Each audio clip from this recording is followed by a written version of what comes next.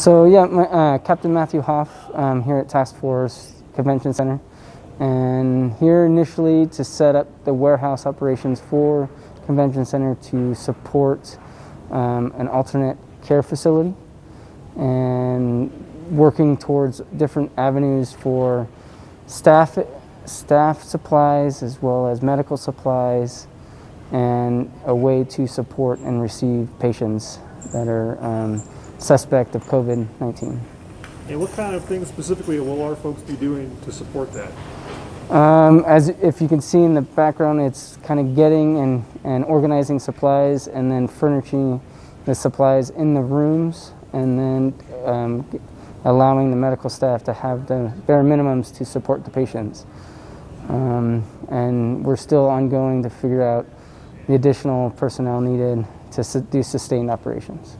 So some of the lessons learned is initially coming in as the kind of the warehouse logistics, and we've had to flex on site a few times to support the whole operation, and then as we lean forward to help set up the next team for success.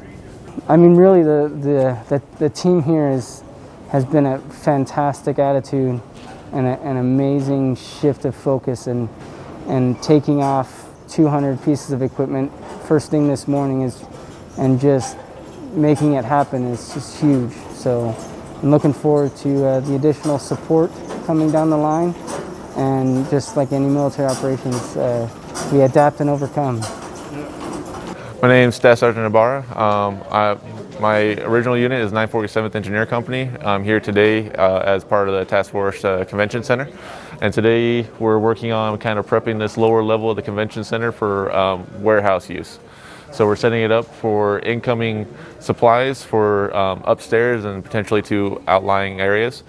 We're also setting up and trying to organize it to kind of do it as most efficiently as possible. Today we've gotten one truck in. We're probably going to get another one here shortly, and just kind of developing like the structure that this whole system is going to run off of here going forward. So on the floor we have this high mill plastic. It's to keep because we're going to be running pallet jacks and pallets across it, and to help protect the convention center from all the use that we're going to be putting it through. We're trying to basically make the least amount of impact on what while we're here, using this facility to help out the others. So this plastic that we have on the ground is going to protect it from the pallets that we set down and the heavy pallet jacks that we run through here. A lot of it's medical, mainly medical supplies. This section right here is going to be like the big bulk stuff. Like back here we have some of the hospital beds. These boxes right here, I believe, are crash carts that are coming in, and basically just the stuff that we can't store in our smaller, more secure area. We got about 74 packs here, anywhere from, I believe we have 5 different units. We have the 947th, MPs, Army Band. We have, we're working with Air Force civilians, and I believe there's a couple of Army National Guard units that are along with. I lost track of all the numbers on that one. But yeah, like I said, we've been here for 2 days. We're kind of just picking up as we're going. So far, guys have been really good about, as soon as they get a job on it, so they're hungry to start getting things rolling, which is really good. We got clearance to open those. We're going to do inventory hopefully this week, and figure out a plan of what we want to do with those as far as with the 4 different sites that's being talked about. So that's a moving target as of right now. So here's a couple setup rooms. You have a cot, table, and trash can. Yeah, absolutely. Okay. IV pole. She's like, we're already there.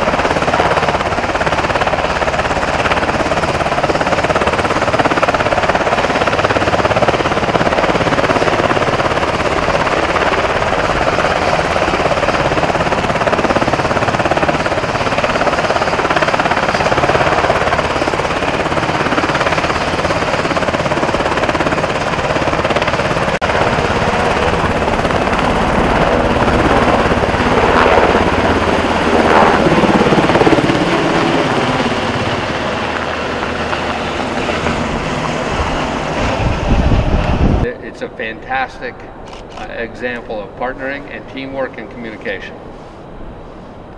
Questions? So start to finish, from the moment you started until D&C will be turned over in 10 days? Correct. Is that right? Amazing. Correct. How many beds are in C&D? So this is 700, 350 each. Wow. Okay, the entire floor will hold 2,000. We have a ratio of 1 nurse per 10 people. So we have to have facilities for 500 nurses at any one time. Right. The teamwork is unbelievable, okay? And no one has got a parochial bone one way or the other. It's how do we get this thing up and running? And we, the Corps of Engineers, are working for the mayor of Denver, and we're working for the governor of Colorado here. But it's side by side with FEMA, with HHS, and with unbelievable people here in the city. I mean, it's everybody pulling together. And then we've got an unbelievable contractor base, okay? We've got ECC's doing a good job here, and the other one we're building, we've got another big contractor. And whether it's the mayor working up through the political channel or it's us working it up through, our leadership, we're all committed to getting this facility done. We've got the smartest guys in the Corps of Engineers out here. What I've seen here today makes me awfully proud to not only be a Denverite but also an American, and to see the great art, craftsmanship and industrial leadership and expertise really happen very quickly, but professionally and expertly. For all of us, and God forbid that we even have to use this one time.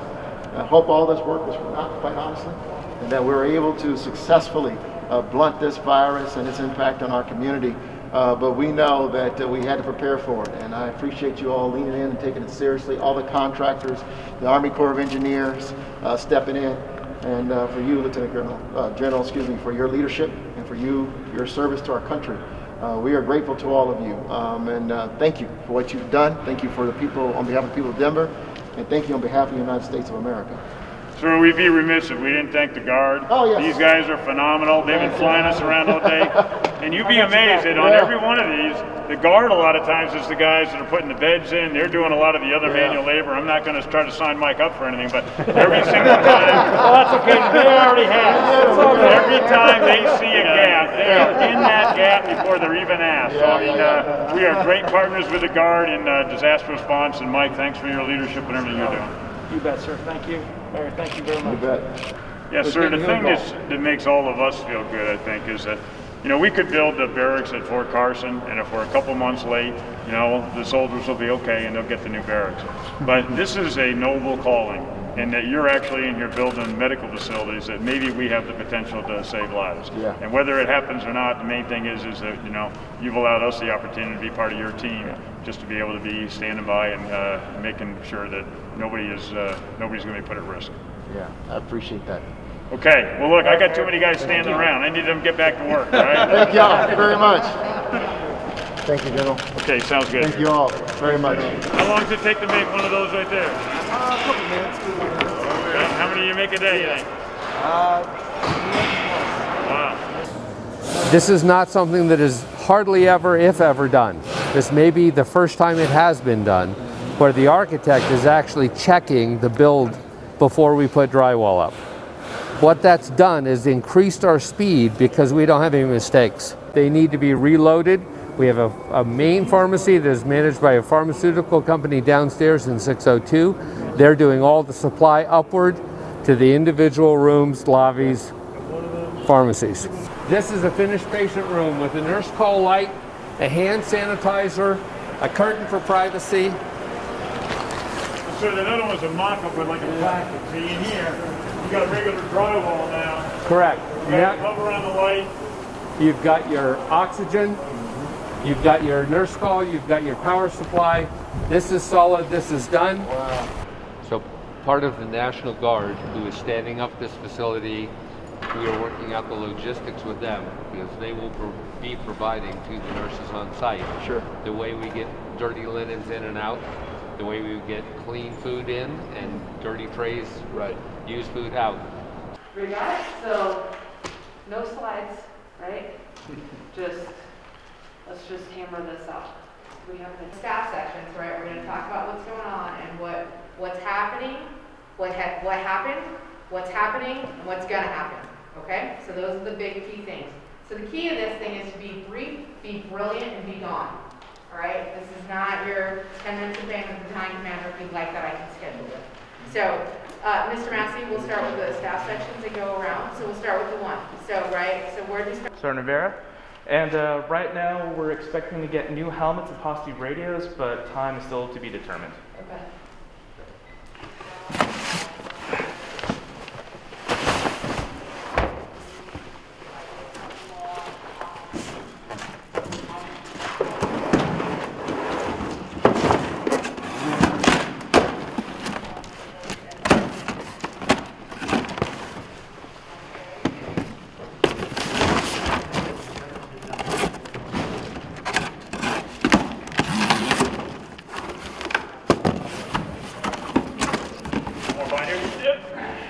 That R-right stack. Yeah, that was good.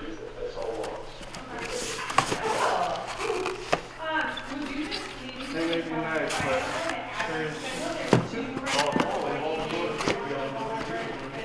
oh, of course.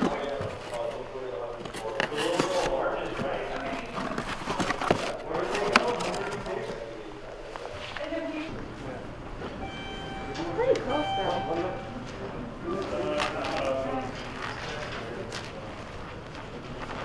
You have 284 pounds, 10 over going behind you.